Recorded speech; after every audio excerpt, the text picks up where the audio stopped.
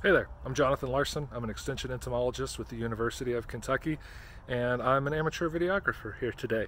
I want to try and keep this as steady as possible to cut down on motion sickness, but I am excited to be in one of our high tunnels at the South Farm here today, talk to you just a little bit about some of the insect pests that we can deal with in situations like these.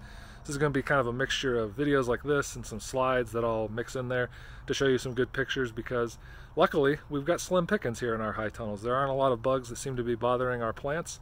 We've had spats with aphids in here.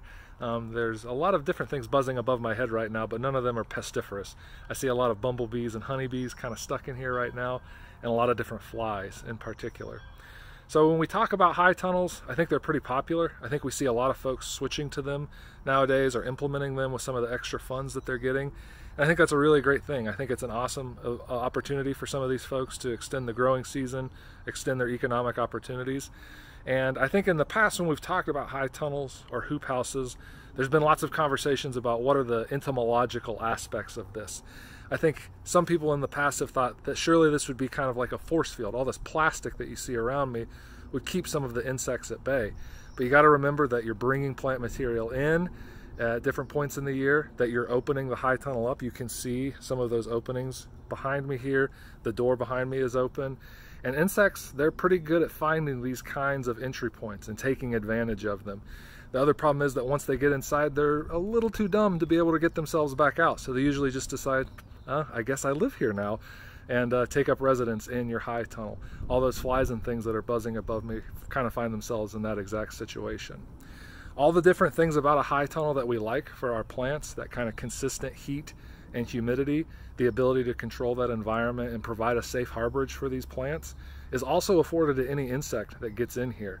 And so because of those opportunities and because of that safety, what we've seen in some research at places like Purdue is actually that once insects get in here, if they're pests, they actually seem to do better in high tunnels than they do in field situations.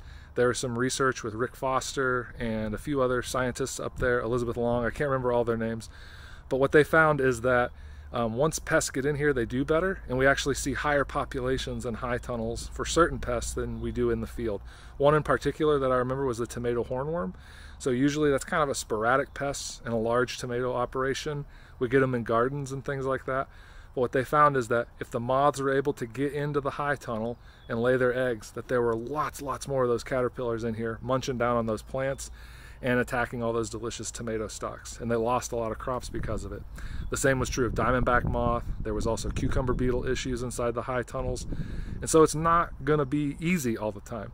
I think I've heard Dr. Rudolph mention a few times before that there is a honeymoon period where you don't seem to have any bugs or problems in the high tunnel, but that after a certain period of time, you're going to end up with them in there, and they're going to be quite successful because you're giving them kind of a nice little island in a very hostile world.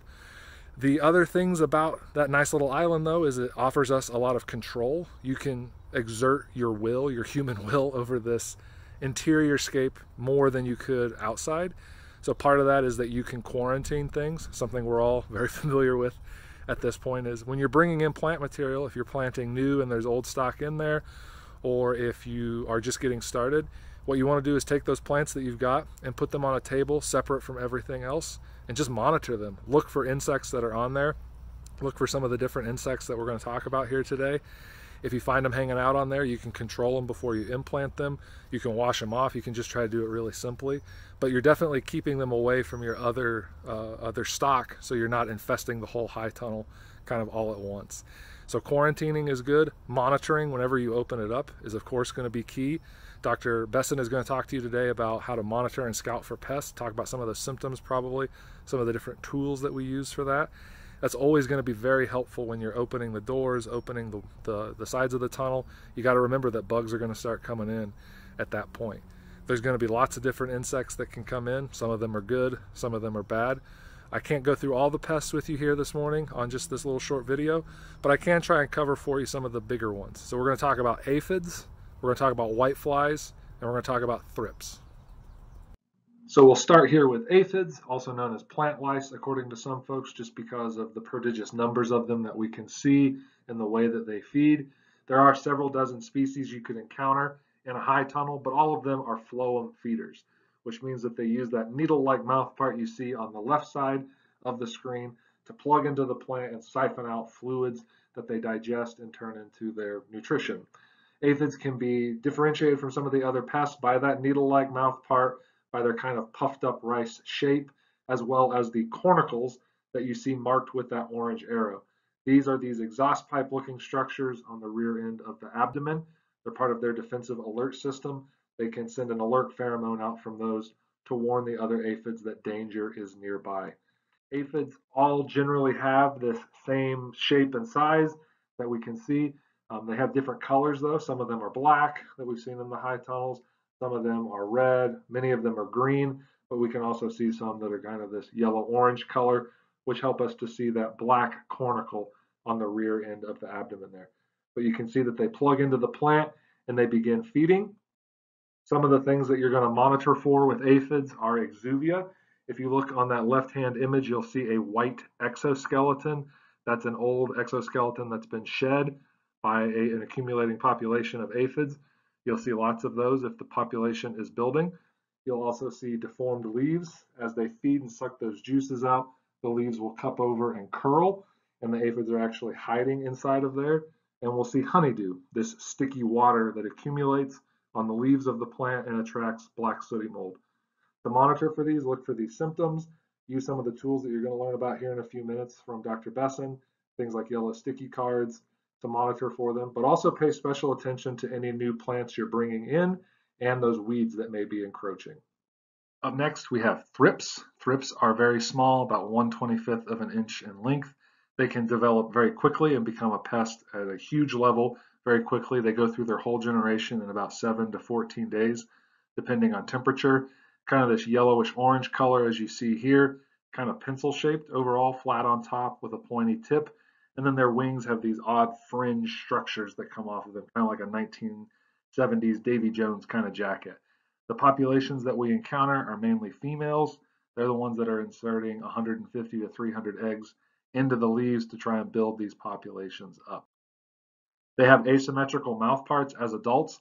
They use one side to slice into the plant, and then the other side sucks the juices out. And it can create very systemic damage that we can see here, systematic damage that we see here. And on the far right side, you're seeing a face only a mother could love, kind of horrifying looking organisms. Their feeding leads to deformed leaves that are kind of cupped and curled.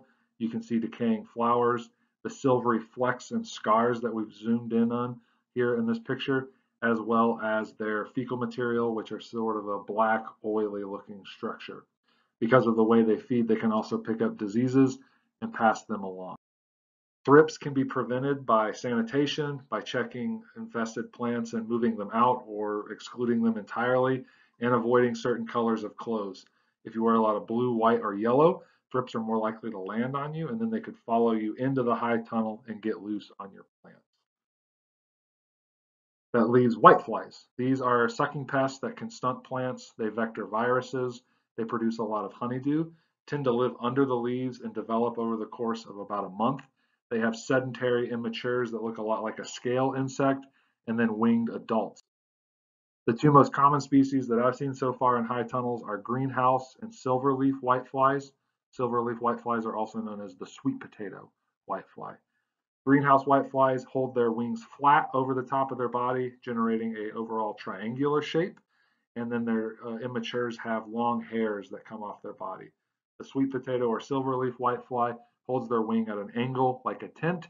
There's a gap between their wings, and their nymphs tend to have very little hair on their body.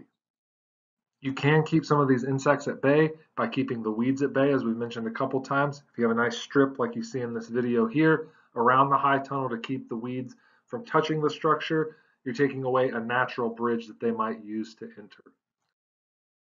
Of course, that's just one management method that you can use. There's lots of other IPM tools that you can focus on, like insecticidal options. Scan that QR code and you'll get a table that includes all of those. We have biological control options like this lady beetle. Actually, I have a graduate student working on this. If you want to know more about these kinds of tools and more about management methods, hit me up after today's webinar with your questions. So that's it for me from here in the high tunnel today. Hope you learned a little bit something about the insect pests that you can encounter in these kinds of agricultural situations. I'm always available for help and consultation. If you've got some pictures or just some questions, you can send them my way through email, jonathan.larson@uky.edu. You can also find me on Twitter if you're active there, @bugmanjohn, and I take samples through either of those avenues. So good luck with your growing season, and we hope to hear from you soon.